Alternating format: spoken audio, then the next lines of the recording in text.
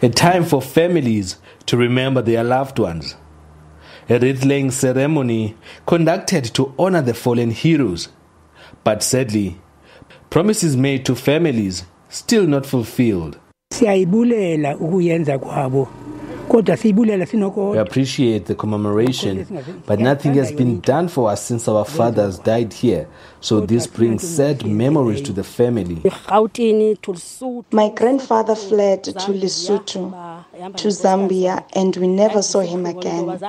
We are happy his remains were reburied in his home. The Eastern Cape government says land expropriation without compensation is important for those who died fighting for their land. In the previous times, you would find museums in towns.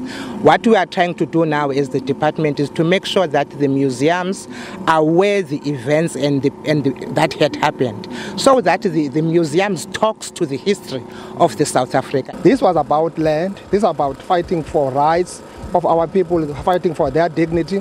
So the issue of land expropriation becomes very fundamental, becomes very key. Our liberation, our freedom will forever be meaningless if we don't return land to our people.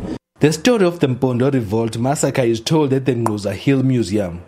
Families say the government must do more for surviving members. Lwandile Mbulali, Flagstaff in the Eastern Cape.